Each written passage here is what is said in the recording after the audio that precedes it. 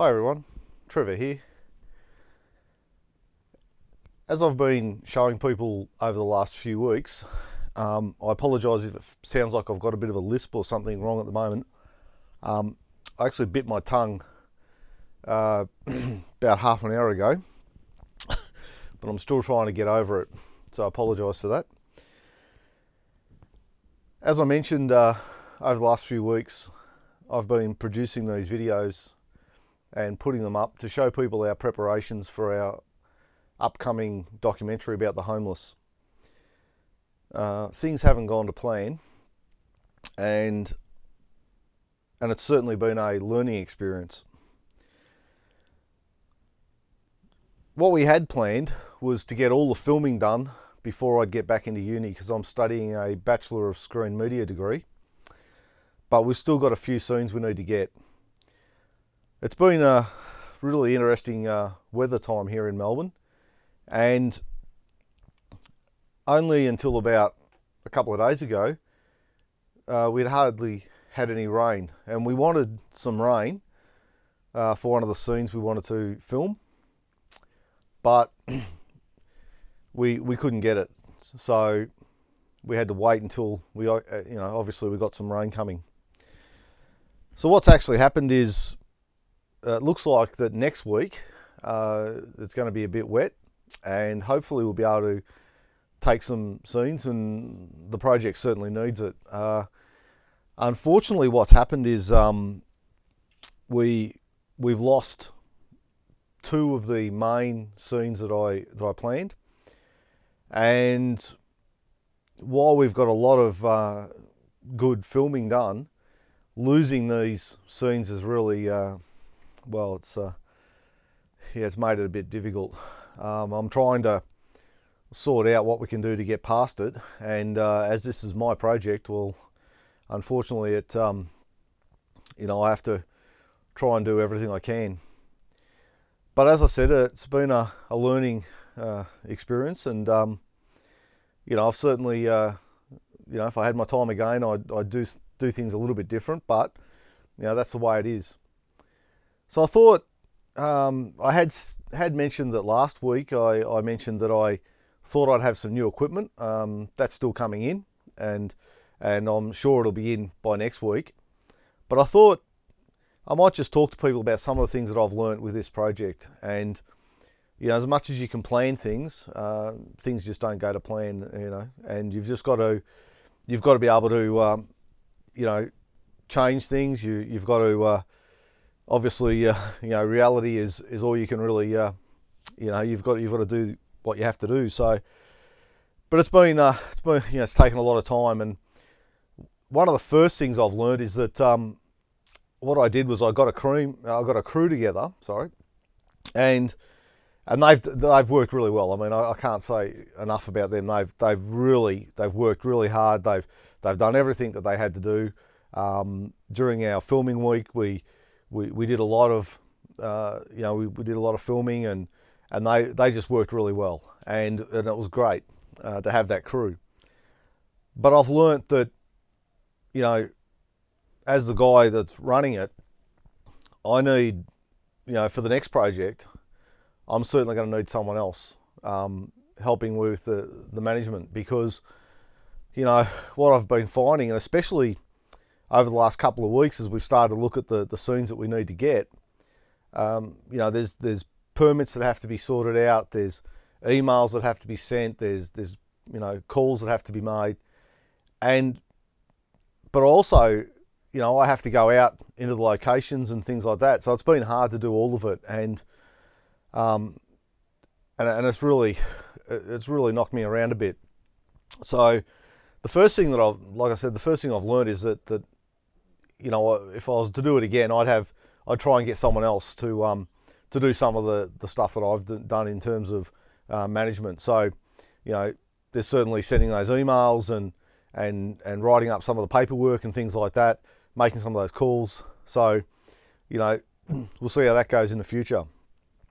I also think that one of the things I might have done, and it's hard when you're trying to plan everything, is I might have taken my focus off the most important part of this whole project, and that was actually what we were going to film.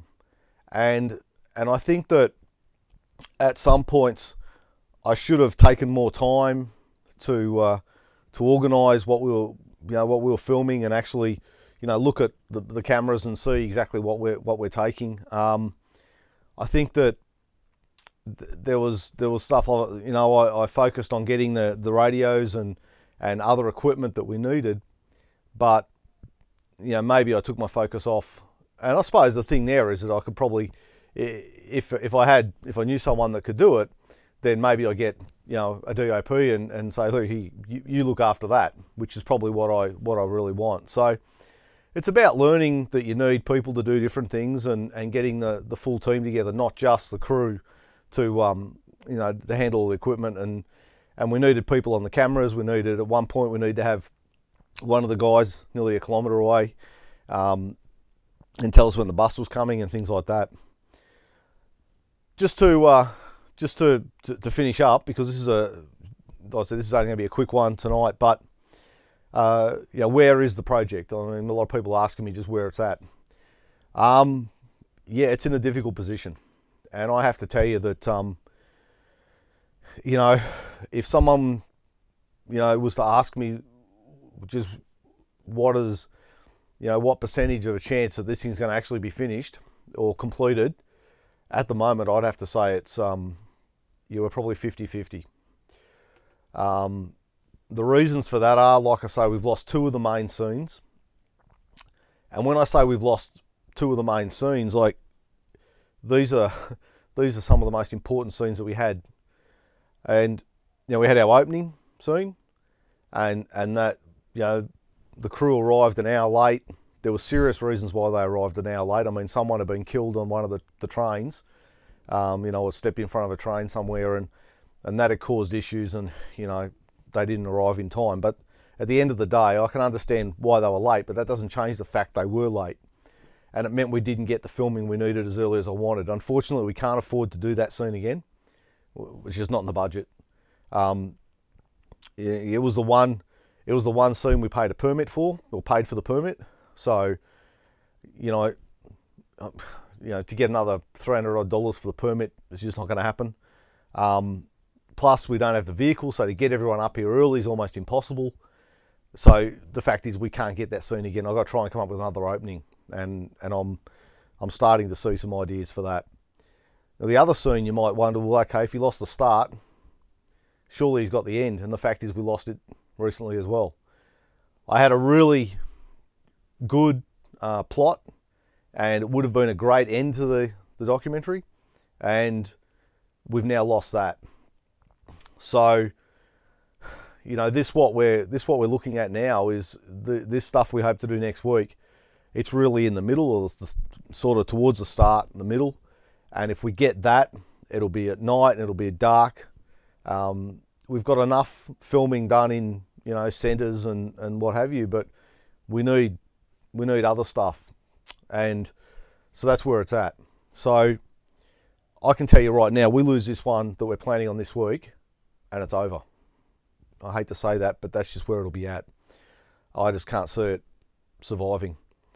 I also can't keep going the way I'm going for very much longer. I mean, we need to get this filming side of it finished, and what I plan to do is actually, once we get the filming finished, is just say, right, that's it, put it aside, focus on my degree, and then maybe in a couple of months I'll get round to, or over the next couple of months I'll get round to editing it up, and we'll see what happens.